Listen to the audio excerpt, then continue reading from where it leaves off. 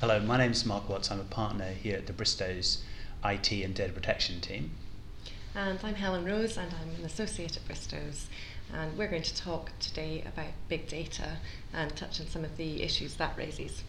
So we've been talking about this quite a bit, and I think one of the things that we both now agree on is that a lot of the stuff out there that's described as big data probably isn't big data. It's just been around for ages, and it's really just data analytics. So why don't we try and define big data just at the start before we go much further? What does big data mean for you? Well, I guess big data to me is the idea, first of all, that you've got so much more data now than it used to be the case. So you've got huge quantities of data coming from various different sources and accumulating very rapidly.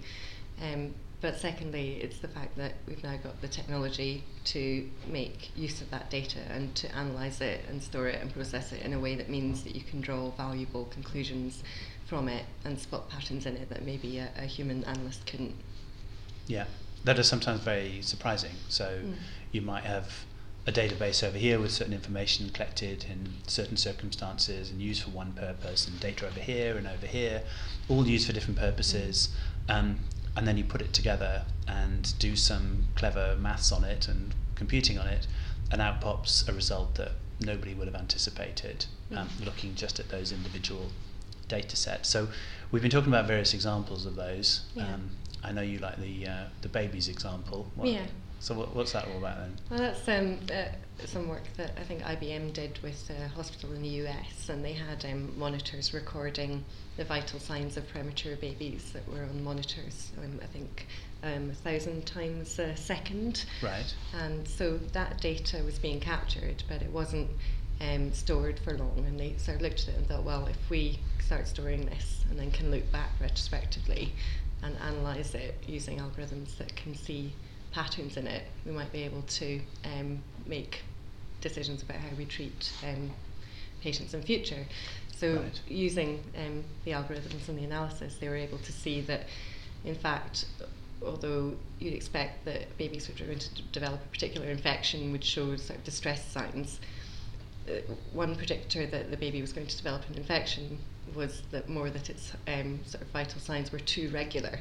So it's something that wouldn't necessarily have alarmed a doctor, but they were able to spot this pattern and then use it to take proactive measures in future. It's a good example. One of the other examples that caught my eye was the one about looking at conflicts and how they move, and people breaching ceasefires and things like that. So there's been quite a bit of work looking at, one of the obvious ones is probably not big data actually, is looking at social media data and seeing how the postings and content on social media maybe show how conflicts are erupting in various parts of a country. But on a similar example that probably is more big data is this idea that you can maybe get early warnings of troop movements and things like that, because as say an army moves into a particular town, the first thing it does maybe is to turn off electricity and other utilities, and that gets picked up in terms of data. And it just gives you an early warning, if you like, that maybe troops are being moved around and maybe that's going to lead to a conflict. And who would have thought that data about electricity supply and all the sort of normal purposes around that would suddenly be over here being available to tell people valuable information about conflicts and wars and so on. It's a good example of it being slightly surprising, I think. Okay, so some of the stuff that people have written about big data, particularly looking at it in terms of data privacy, is that there are things that you can do when you process data and analytics that you can apply that will result in a conclusion about them, perhaps as an individual, or a correlation perhaps that may be relevant to them as an individual, that people find a bit creepy. So there is this whole piece about, well, maybe there's a good side to big data, all the societal goods that we talked about, curing babies and all that sort of thing. But maybe there's a dark side as well, that perhaps you can find out things about people and they don't know you're even looking.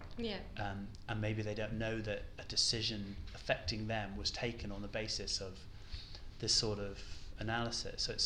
So I think there probably are some challenges for how it complies with EU data protection rules, at least as they stand at the moment. I mean, I guess trying to think about the kind of examples of uses of big data that people might find sort of creepy. Yeah. I guess there's some media reporting about using the idea that you'd have a car which would have sensors in it that would enable people to market to you, and maybe they'd also use your mobile phone and do location data derived from that to basically market sort of vouchers or offers for shops that are near the locations that you're in.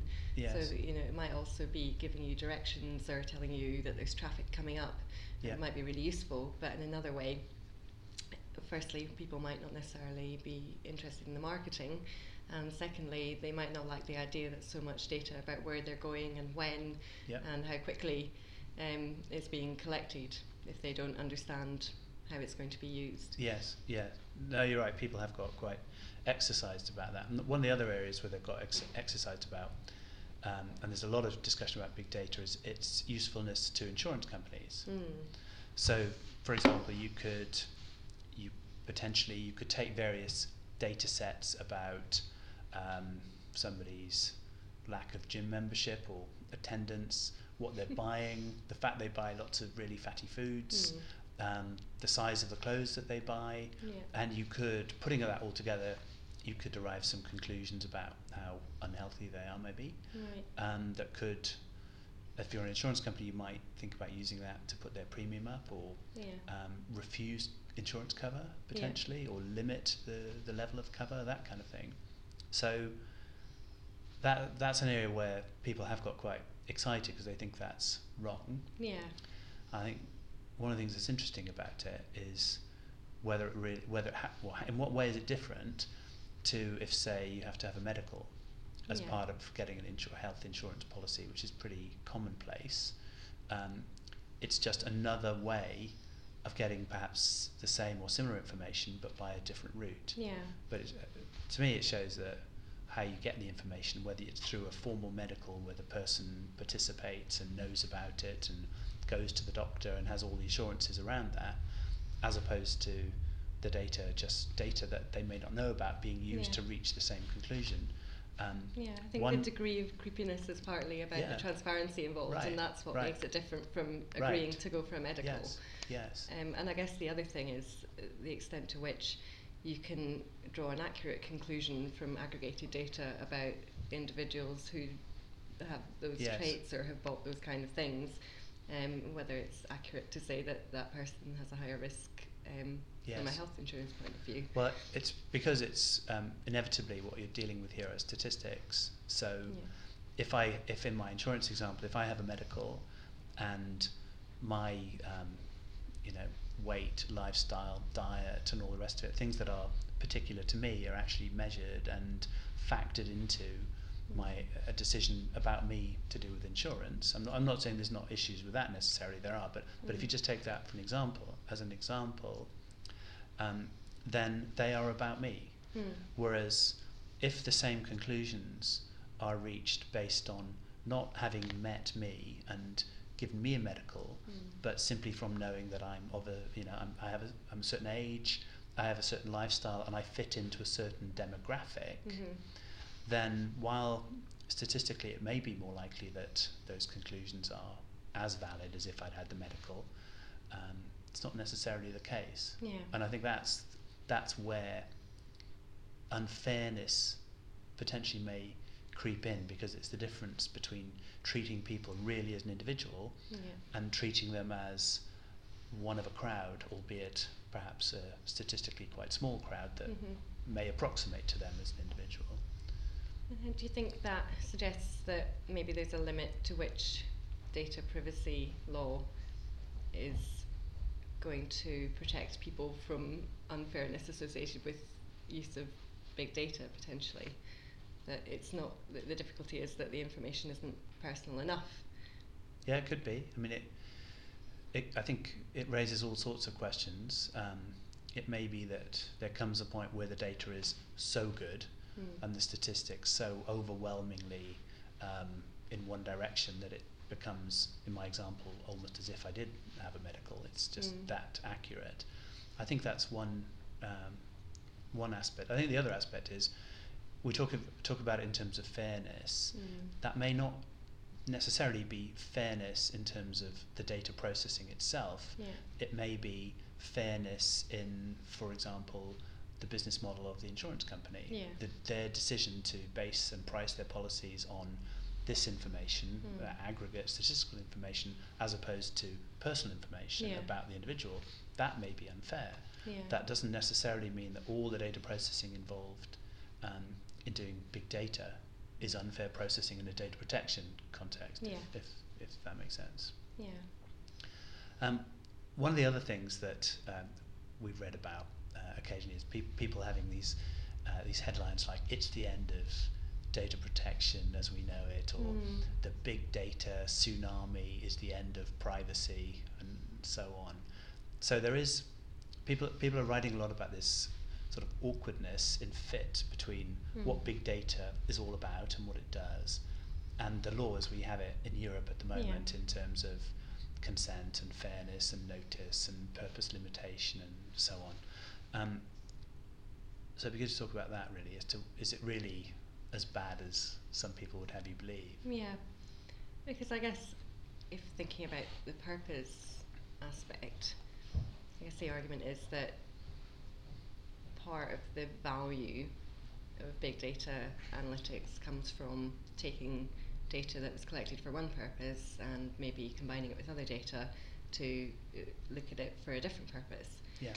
And I suppose the difficulty from a data protection perspective then comes from the idea that you've told someone maybe we'll use your personal data for marketing purposes and we might disclose it for marketing purposes, and that doesn't really get the individual very far in understanding how their data is going to be used if there's a very complex chain of service providers and data brokers behind the scenes. It's not very meaningful. But so I mean, so to say, take a slightly more extreme example. Say you've got data that's being collected for therapeutic purposes.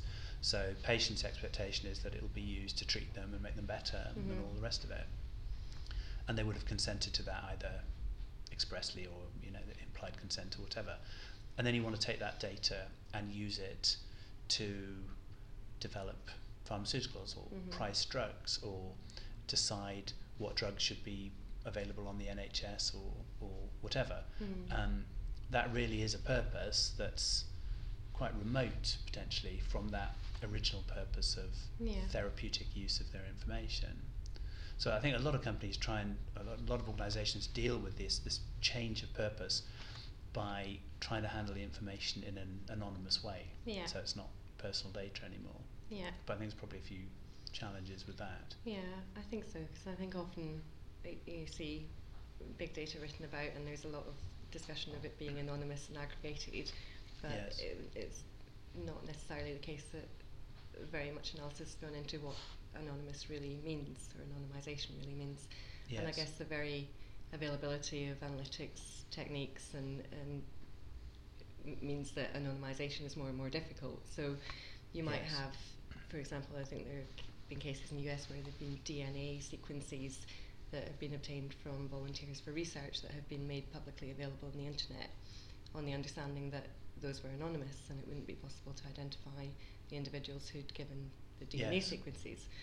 But as time has moved on and technology's moved on, people have been able to take those publicly available DNA sequences, combine them with other data, so maybe from genealogy websites, and maybe the individual's age and the state they're from, and actually identify that person by name or identify that person within two individuals.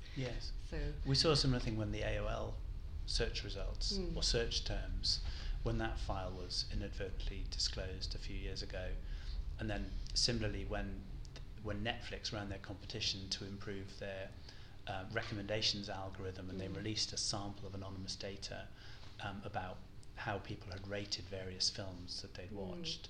People were, as you say, applying enough computing power, were able to reverse out the identities of some of the individuals involved. I think some of the stuff about anonymisation and how big data is such a big threat to anonymisation does depend on what you mean by anonymisation. And so some of the stuff that's been written on this, I can't help thinking that it approaches the issue in terms of personally identifiable information, or PII, a very US-centric approach to anonymization. And there have been some examples where people would say, well, it's not PII, it's anonymous because we've taken off the names and the job titles. But that still leaves rather a lot of information that over here in the EU, for example, we'd still consider personal data. And I guess the idea also that regardless of whether it's strictly speaking personal data, if you've got enough information to affect someone, even if you can identify them in real life, if you have collected enough information about them and can market to them without necessarily knowing their name. Online, for example. Exactly. So if you could serve them ads or send them some sort of, or treat them differently because of the information you know about them, even if you couldn't identify who they are in the real world, so that you could go up and shake their hand, that's still, some say, identified enough to be personal data. One of the other things I've heard people suggest is that, well, because of this threat to anonymization, and because potentially any data with enough analytics could be linked to an individual and so could be considered personal data, maybe we should scrap the definition of personal data and just treat all data as personal data, which seems a bit, well, I don't know, defeatist or counterproductive to me, because if everything's going to be personal data, then there's no incentive to take any steps to minimize the extent to which people are identified, because it's all personal data anyway, so why bother even trying to de-identify it or make it quasi-anonymous? Do you see what I mean? Yeah, you've just got this whole mass of data that all has to be treated as carefully as possible, so what's the point in doing anything with it? So one of the other things that I think is quite interesting here is in Europe there's quite a strong tradition, less so in the UK but more in the other countries, of basing processing on informed consent. And that's something that seems to be getting stronger under the proposed regulation, I would say, that you need consent. That means that people need to know what they're consenting to. So how do people consent to, say, well, the baby's example doesn't quite work, but if we're talking about a surprising secondary use of data that nobody was going to foresee, how can you tell people about it so that they can consent to it? It's a bit of a challenge. And the idea that you'd have to go back to the people from whom you collected the data, or it might have been collected by a third party even if you could. It makes life difficult. I mean, you may not even be able to get in contact with them. You may have no means of being able to go back and get their consent. And I think some of the examples, some of the really compelling examples of big data, like this is where your baby's one is a good example, I think. Perhaps the societal good from it is so significant, and the potential intrusion or harm to a particular individual is so small that one needs to say, well, you don't need consent. You can do the processing.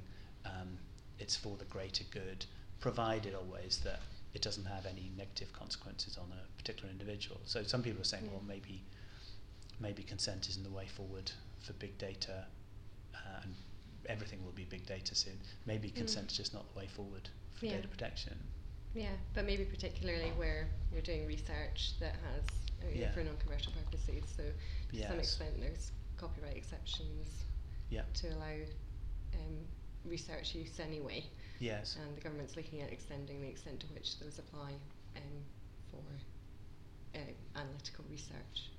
And we got the same idea in data protection terms, as you know, where there's an exception or a group of exceptions that allow you to do certain types of statistical research and analysis for scientific or economic purposes, that sort of thing. Big data like analytics, you can do that as long as it doesn't result in an individual being taken about a specific, a decision being taken about a specific individual. Right.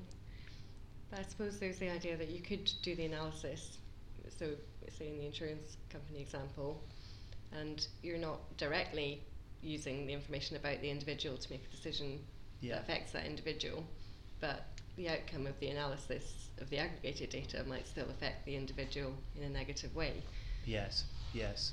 Yeah, I mean that is a challenge as to whether that is that even processing data for a different purpose if it started off being anonymous. Yeah, right, because it might, as we were saying, it might well be done on an aggregate or anonymous basis. You mentioned some of the copyright aspects of this. So we spent a lot of time talking about the data privacy issues, but to the extent these are assets and it's data, there's an awful lot of IP rights in play here and a lot of complexity. So I imagine there's quite a few IP challenges as well. Yes, and I guess it's a bit more complex than just licensing one data set, because often, as we've discussed, the value in the big data world comes from putting together lots of different data sets.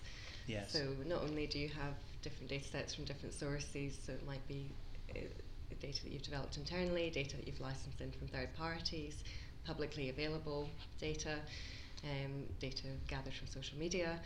So you've got all these different sources, but then on top of that you've got all the different rights that might subsist in each of those data sets. So copyright, database right, maybe trademarks, maybe rights and confidential information.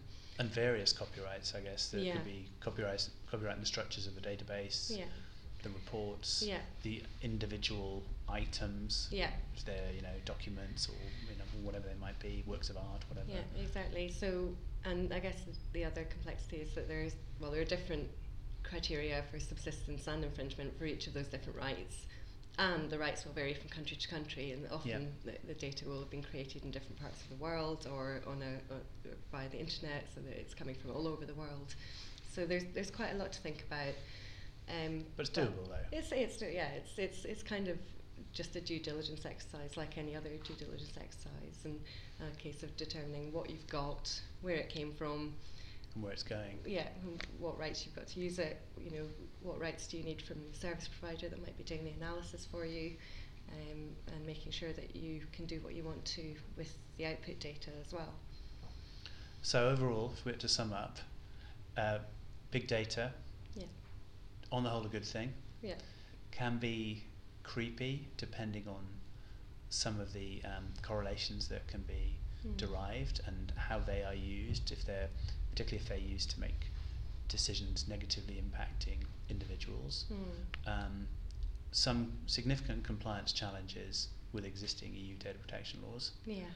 And there's quite a bit of work to do on the IP side by the sound of it. But again, all doable. I hope you found that interesting. Thanks for listening.